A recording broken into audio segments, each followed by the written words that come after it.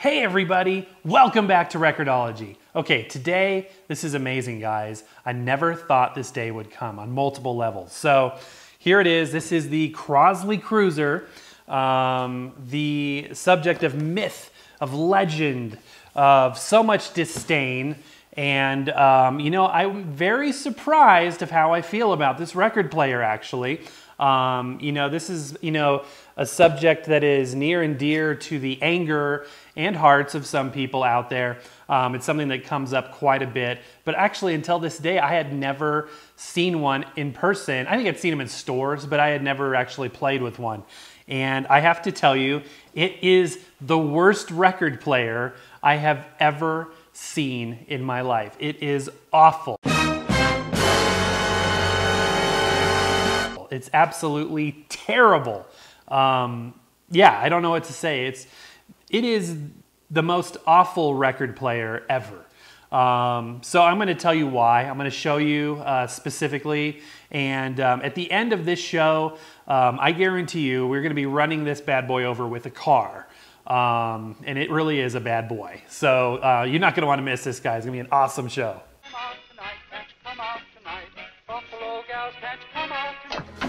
Welcome to Record-ology. Okay, before we do anything else, let's go ahead and unpack this.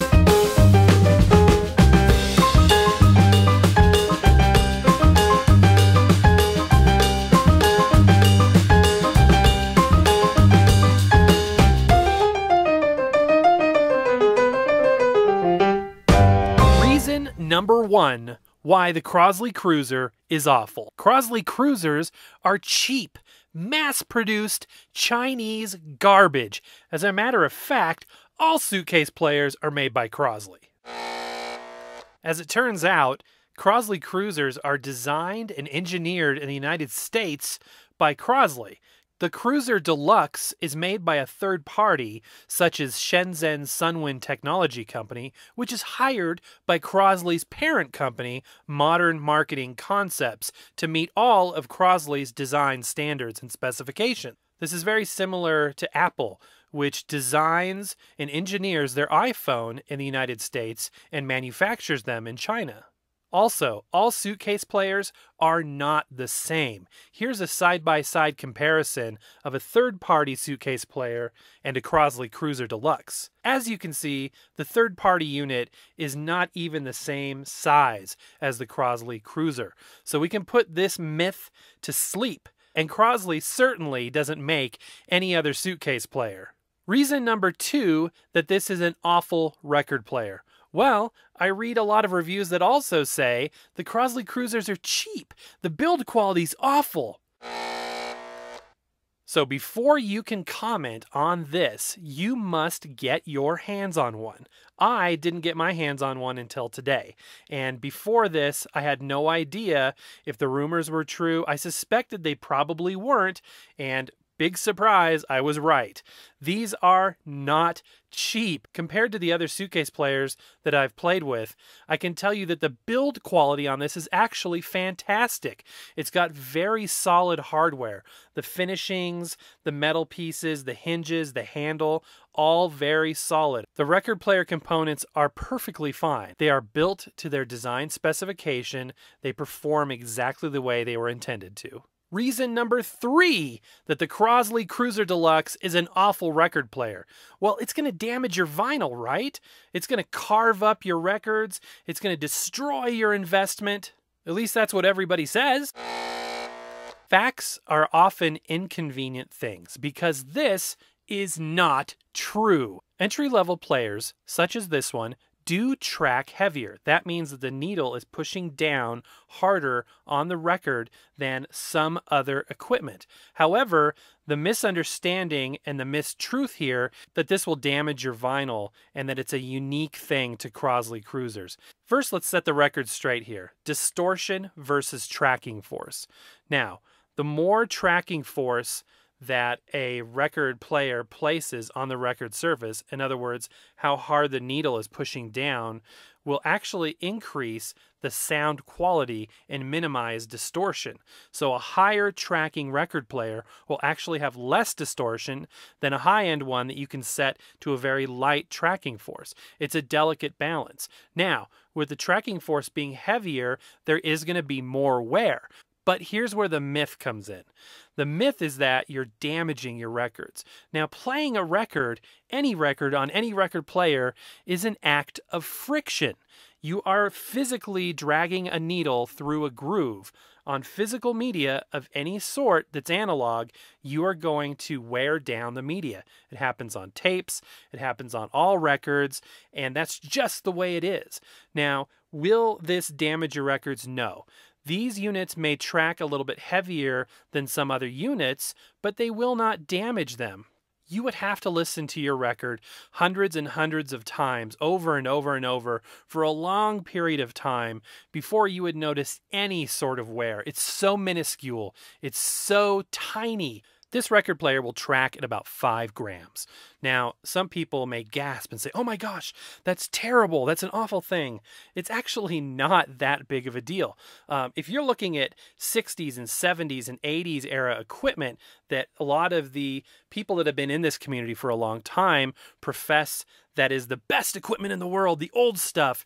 Well, guess what? Here's an inconvenient truth for you guys. Those track between 3, 5, and sometimes 10 grams. So you're talking about vintage equipment tracking at 10 grams, yet this only tracks at 5. So what record player is really damaging your vinyl? Going back to what I was saying about playing a record is an act of friction, here are some facts for you. At only 0.1 grams, the needle is going to start pulling away and destroying some of the coatings on the record surface. At 1.6 grams, the plastics themselves will show signs of wear. And at 2 grams, the sidewalls are being impacted by the wear.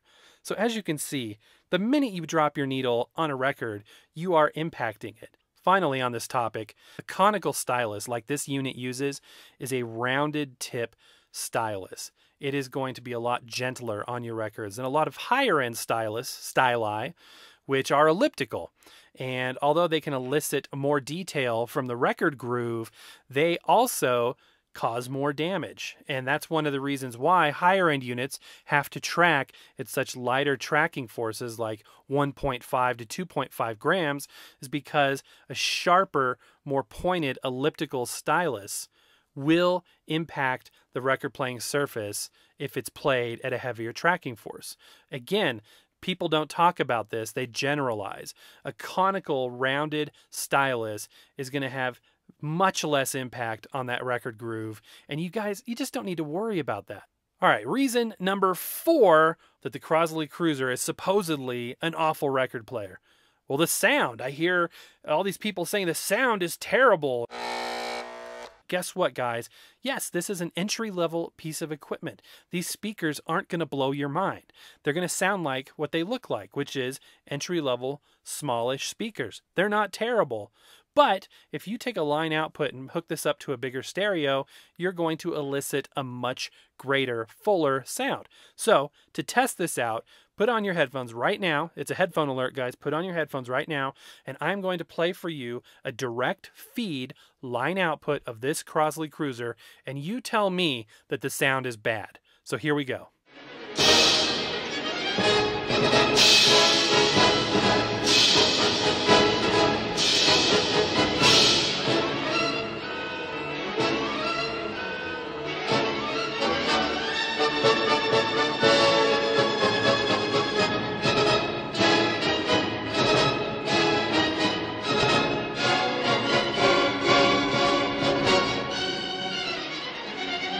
Guys, and another one bites the dust. It sounds good. There's nothing wrong with that sound. And again, that's from a rounded, conical ceramic cartridge tracking at 5 grams and not damaging your vinyl. And finally, number 5 reason why people say this is an awful record player. It's bad for the hobby. It's a terrible thing because they're available everywhere. all these newcomers. We don't want people coming into this hobby. We want our group of guys and gals that have been doing this forever. Let's talk about this one just in terms of logic.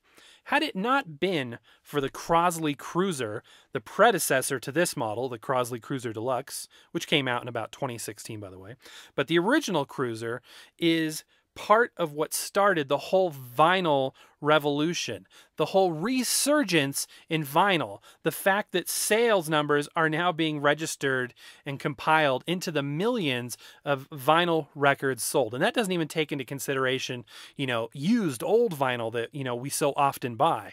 But this whole vinyl resurgence is thanks to this.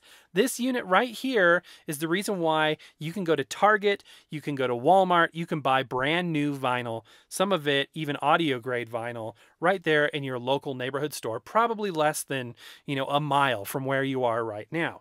If it wasn't for this unit, you would not have that luxury. These units are available everywhere. Why are they available? Because they're fun. Yes, they do come in a variety of colors. You can get a Snoopy one. You can get a Star Wars one. You can get a Guardians of the Galaxy one. You can get multiple different colors. And that's a cool thing. Kids like that. It's something that is new to them. They haven't had tactile, physical media that they have to go search for a record in order to own. And that's a new idea too. Own a piece of music. That's a completely new concept and one that we should really embrace for these guys. And it simply meets the needs of people because guess what? Kids that have grown up with only a mobile phone, a smartphone, and haven't had, a stereo. They don't have a preamp. They don't have an amplifier. They don't have an EQ. They don't have, sometimes even a stereo system or speakers other than their phone and maybe a little Bluetooth speaker. Well, guess what? With this unit, they are able to now have all of that in one without having to spend upwards of $1,000 on individual components. So for $45, and even less in some cases, by the way, there's a link in the description below. You can go out there and have a complete vinyl setup with speakers, with everything you need, ready to go right off the shelf, and for a much smaller investment. And the return on investment, the quality is more than reasonable, you guys. And if you want a higher end experience, just plug it into a big stereo system or plug it into something else, and you will get an even greater and richer vinyl listening experience. Some people live in apartments. They don't have room for all this stuff. They don't have money for all that stuff. And we really need to not discourage people that are getting into this, that are learning about this. We need to embrace them. This is an excellent way to welcome people to this hobby. Maybe it's a passing thing for them. Maybe they'll listen to a few records and move on to something else. But maybe, just maybe, they will become people such as us that are really into it and learn about other equipment and make further investments and whatnot, which goes back to the fact that this was a great way for them to get into this hobby. And I think that it's a responsibility that each of us needs to embrace and realize that this has a place in this community and in this hobby. Okay, now you know.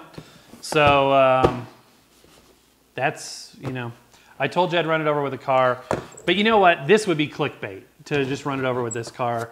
And I'm not about that. I'm not about the clickbait.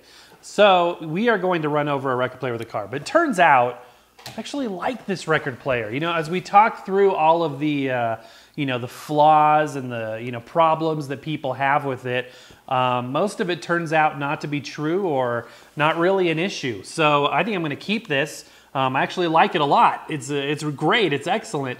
But I don't want to let you down. We are going to be running over a record player with a car. So check this out. Okay, guys. I don't want to let my audience down, so we're going to run over this record player. Now, it's not a Crosley Cruiser, but it is a record player that hasn't worked for me, and I thought about selling it for 10 bucks, but honestly, I'd feel guilty even doing that. So I'm like, well, maybe I could give it away, but it just doesn't work. So I thought we'd have a lot more fun by running it over. So without further ado, here we go. Give it a little gas. Yeah.